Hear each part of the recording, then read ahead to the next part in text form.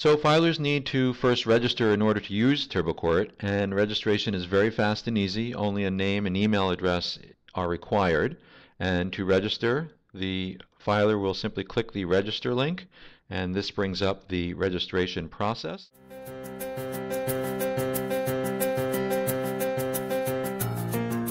There are two kinds of TurboCourt notifications.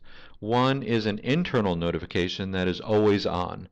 This means the filer can log into TurboCourt anytime from anywhere and check to see what notifications they've received regarding any of their electronic filing. The other type of notification is email notification, and this is optional.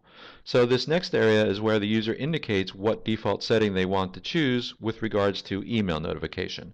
And there are three choices. The first choice is to receive email notification, but with only a link to TurboCourt with no details about the filing in the email itself. Now, the second choice for email notification is to receive that email notification with a link to TurboCourt, just as in the previous choice, but to include details about their filing. The third choice is to indicate that they don't want to receive emails at all, in which case they'll just log in regularly to TurboCourt to check on the status of their filing.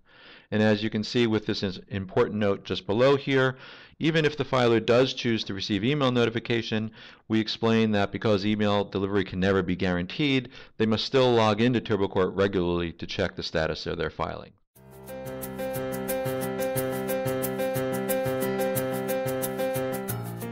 The next selection is for the filer to indicate which type of user they want to register as, and there are currently 5 choices.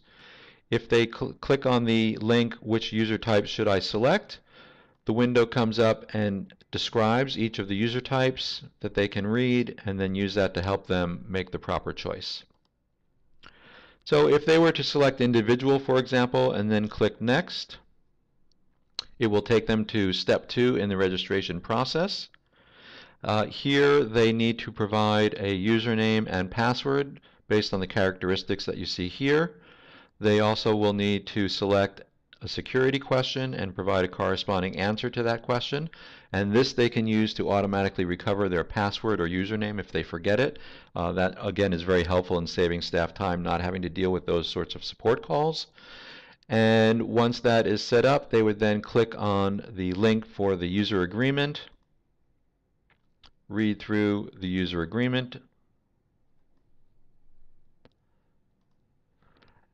and check the checkbox that they agree to the terms and conditions, click register, and now once they're registered with TurboCourt, they can use it anywhere TurboCourt is available.